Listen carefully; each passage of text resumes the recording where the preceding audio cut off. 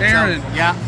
why do you feel the burn? Well, I started feeling the burn, especially with the student debt crisis work I was doing around the country, and Bernie is really the only candidate that I know of that is really talking about higher education reform. So that was my inroad.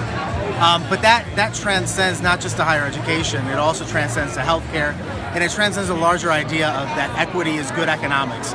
And I think that's a great basis to work from, and it's actually a resemblant of the America that we knew, which created the biggest and the most successful and most prosperous middle class in the history of mankind. So I'm feeling the burn because he's for students, he's for higher education reform, and he's for equity, and that's why I'm here.